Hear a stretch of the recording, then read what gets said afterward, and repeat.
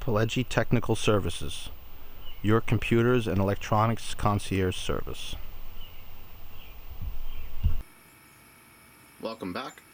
Today we have a small project on our hands. We're taking this fan, which I'm using as an exhaust fan for the soldering station I have in my house. This is an old, I think it's a Delta fan. I'm not 100% sure, but when this thing gets full 12 volts, it's loud and it puts out a lot of air. I guess it's supposed to be for when your computer kind of gets too hot. This thing kicks in and exhausts it. And it works well, but when it's, when you have a PWM controller on it, you can really throttle it down, and I don't have one of those. I want to design one. I haven't really gotten around to it yet, but I'm just going to wire this up with a quick 12 volt lead here, and I'm just going to ignore the other two wires. Now I've already tried this. It works great, just the leads are a little short, and I used to stick a power supply on it. There's a cardboard chute that comes out the end of this. I used to just stick the thing on the end of the chute and plug this in the back of it, and it works. But I changed the arrangement a little bit. I just need to add a little bit longer leads on this and possibly a switch. So I'm just going to put the camera in the tripod over here, and we're going to just solder up some connections here. Okay, so right now I have my helping hand set up over here. And this is my outside shop. I'm in my shed. There's a little plexiglass box here with the computer fan in the end of it, same kind of principle. But up on top here, out of frame, I'll pan up here later when I'm done, is an on-off switch that I can use to control it and actually send two different voltages from a power supply I have on the other side over here. So I'm just going to do these one at a time. I have already cut my wire. Just go find my stripper. Most of my tools are inside. I just felt like working outside today. I won't be out here too long though, because there is a thunderstorm approaching. I can hear it rumbling in the background. I'm probably just going to do this quick so I can go inside and start working on some stuff. That's mainly the reason why I'm doing this, is so I can fix this out here. I'm just going to put this in here like this. There's a nice mechanical bond here, as well as the solder bond that's kind of crimped together. I have my solder already handy. Clean my tip. I'm going to come over here and just solder this up.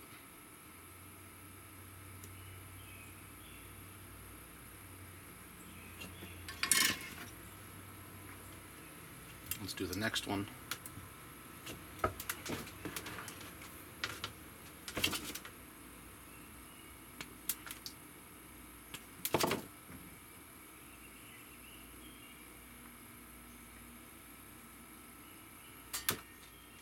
Just bear with me for a moment over here. I'm just trying to do this. I'm sorry I'm off camera, but okay. So what I just basically did was take the two ends of the wire, and they're just wrapped around, each other like that.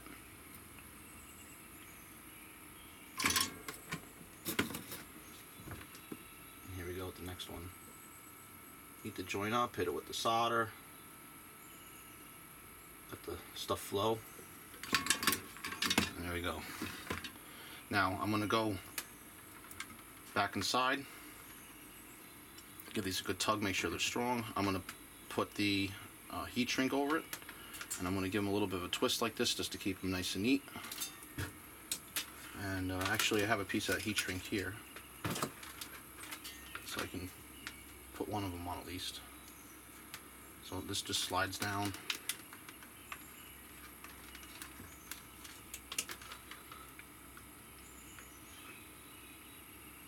Let me put that on like that. I'm just going to hold it in my helping hands for a second. I don't have a heat gun set up here, but I do have a lighter, which I keep handy for this case, and you just quickly give it a couple passes through, let it shrink, and that's it. I love heat shrink. It's an awesome thing. It makes connections nice and neat. Nothing beats a good soldered connection like that. Alright, this is it for this video for now, and we'll come back to it later on when I go inside and have this hooked up. And before I go in, actually, I wanted to just show you what the rest of this looks like from panned out. This is the little cube I was telling you about with the plexiglass. And up in here you can see the switches. And the way I have that wired up is one of the switches activates low or high. So I can come over here, you can actually see it, low speed. And this is high speed, which is 12 volt or 5 volt. And then power over here, I can either shut it off in the middle.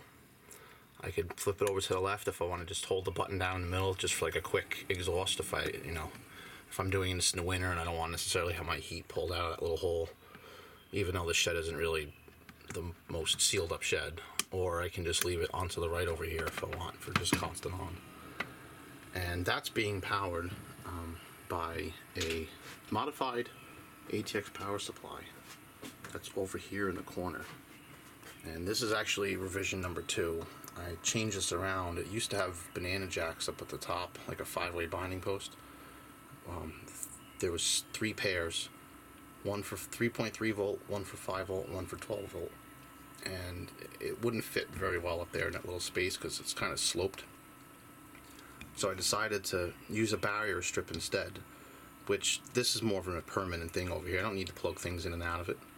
And I also moved the power switch and the LED lights over to the side over here. If you don't know about these things, they're really cool. Basically, this is just a regular computer power supply. But what I do is take the plugs, I cut the plugs off, I back all the wires out, and all you do with them is just you put all the colors together. So all the black together, all the red together. That's your power. The red is 5 volt. The yellow is 12 volt, and the orange is 3.3 volt. And then there's a couple other colors there, and that's what basically makes the things operate. I'll have another separate video about those later on. But this one's just permanently installed here, and that big fat red-black wire that's going over there, that goes over to a boombox over in the corner here that I'll pan around and show you. And I also made that. Again, I'll have a separate video on that, but that's what I use for sound here. And this little box, this little transformer over here I showed you, powers the whole shed basically, as far as the low voltage things that go, and it has more than enough power for what I need. But that's my little outdoor soldering setup. Pretty neat. But let's go inside and we'll see what this looks like when this is done. Oh, here we are back in the inside shop, and you can see I have the template that will stick in the window over here. I finished the solder job. I also managed to put a piece of heat shrink that contains all the wires down here in the bottom, not just the 2 at the top, just to kind of hold it all together, keep it from fraying apart. And what we're going to do now is put this in the window. I'm going to slip the cardboard sleeve over the front of it. It's going to come in this little opening right here, right in that window there, which you can see is on an angle. So I had to angle this just right to work, and I'm going to put this camera on the tripod and we'll get this set up here in a second. Okay, so here we go. I'm just going to take this wire, I'm just going to feed it into this hole. This is already, this was already done before, so I have an idea how it goes. This wire is just going to come out here like this. Before, when I had it, the wire came out the top over here. It didn't look so good. This is a lot better. So I'm just going to sit this in front of the window.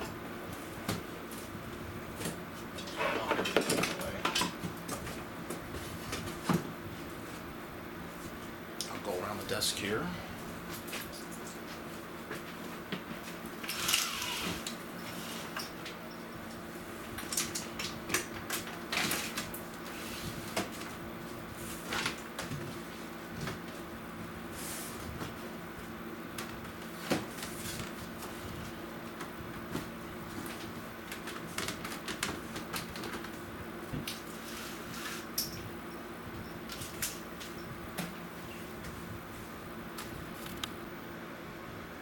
Here we are back.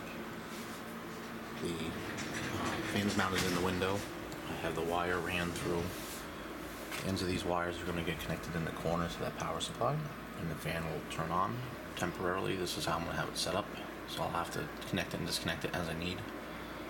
But in the future, I will have another power supply over here behind this. This box that this lamp's sitting on is the same size box I'm using. It's just there as a mock-up, I guess you could say.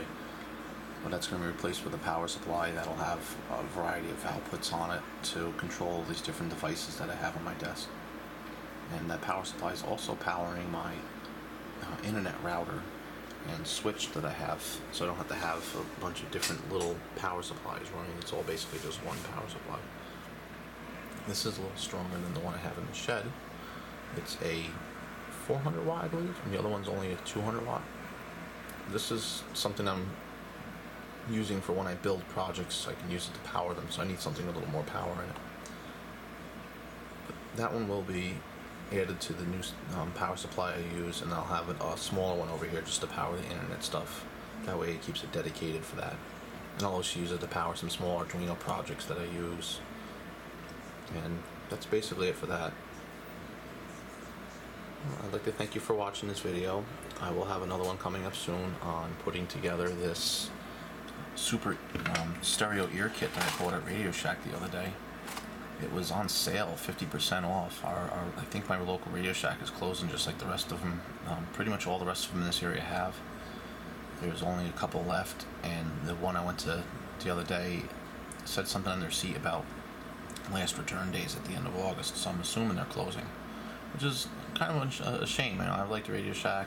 Unfortunately, a lot of their prices were higher, I guess you could say, on some of the things compared to buying it online and paying shipping for it and getting a better deal. So it's unfortunate, but they weren't really much of a DIY place as much as they were back in the day. But that video should be coming up soon, and thanks for watching this one. If you have any comments, please make sure you leave them at the bottom, and if you like what you see, hit the subscribe button. Until next time.